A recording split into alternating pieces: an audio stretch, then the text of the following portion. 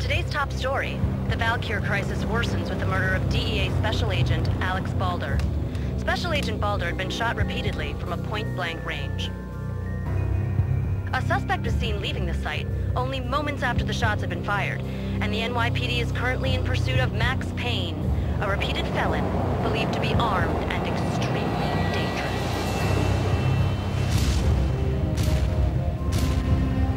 A winter storm warning is in effect in the whole tri-state area, as both freezing rain and heavy snowfall continue.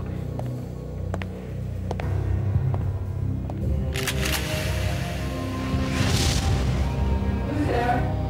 Is that you? No!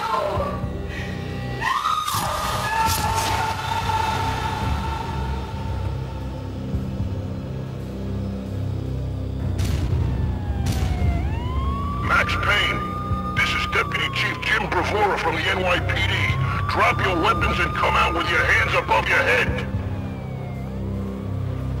This must be kept under wraps. If you try to go public with this, we will deny any knowledge.